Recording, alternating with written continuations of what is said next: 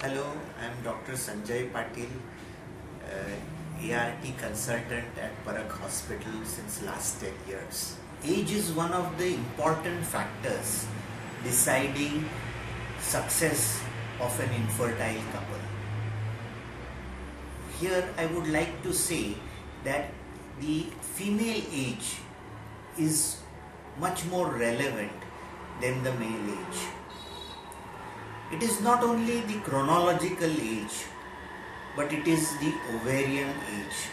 What I mean by ovarian age is the capacity of this ovary to produce egg, and it will depend upon how many eggs are present in this ovary at this given time.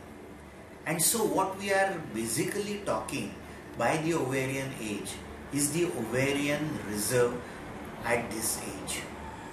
Commonly, ovarian reserve till recent past was estimated using two popular hormonal tests called the serum FSH and the serum inhibin B. Of the two, serum FSH was found to be a little more robust and therefore was commonly practiced.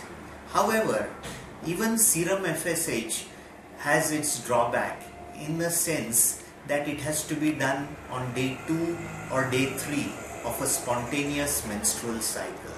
It becomes very difficult when the patient's periods are irregular. Also, FSH is very sensitive to hormones, steroidal hormones like estrogen, especially a person who is taking medications which has steroidal hormones or is on OC pills. The FSH does not depict the ovarian reserve.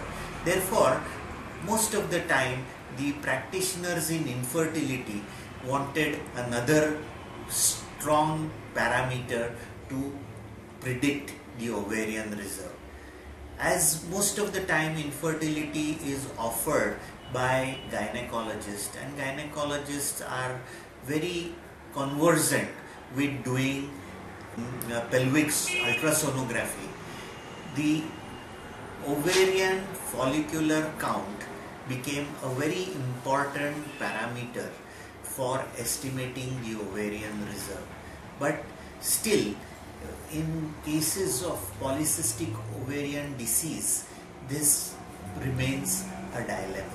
Lately, a new test which is developed is called the serum anti-Mullerian hormone test.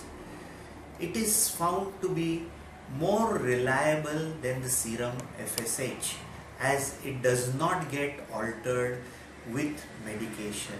It can be done on any day of the cycle and any time of the day. Therefore, if one has to evaluate an infertile female partner today, the test which is recommended for the ovarian reserve stands as serum anti-Mullerian hormone estimation.